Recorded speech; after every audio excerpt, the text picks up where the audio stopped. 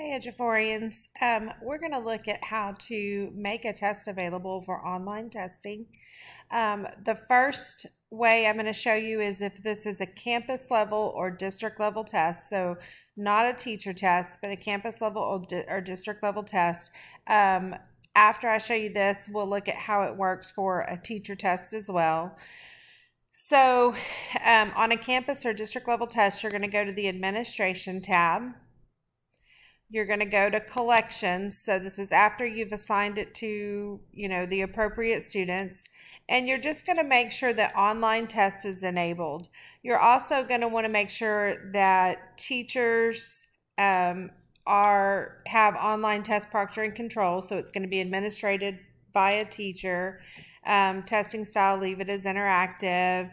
This is where I can also turn on a calculator. So I have basic and scientific available.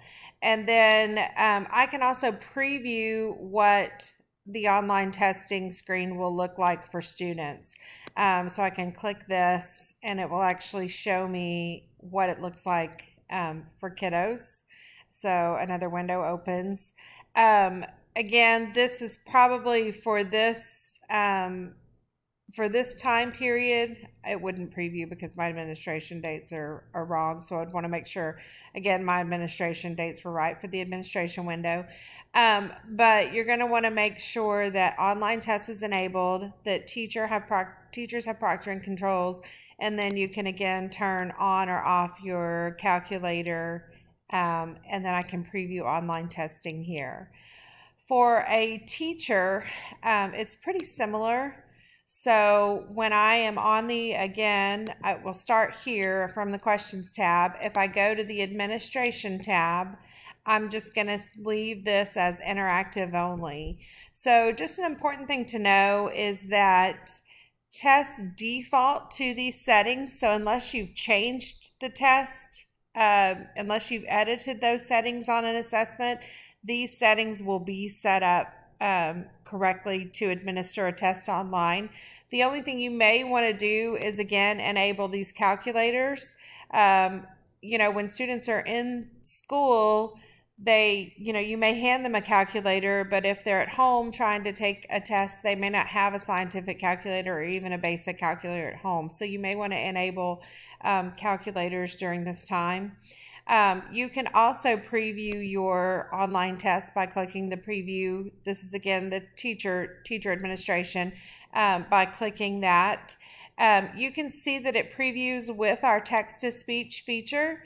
The text-to-speech feature we'll go over in another video. That actually has to be enabled for students who have oral administration on the STAR or text-to-speech as an embedded support for the online STAR.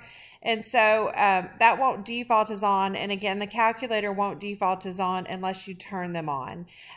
So all students would get highlight options. They would have the ability to flag options. We'll do a video later over what this looks like from the student perspective. But just know you can preview online testing. That's the way you do it. Just preview online testing. You click the little magnifying glass and it gives you an idea of what the test will look like for students. We highly recommend that you preview online testing before you administer a test, just to make sure that everything is working correctly and everything looks the way that you want it to look. But that is how you set it up to administer a test online.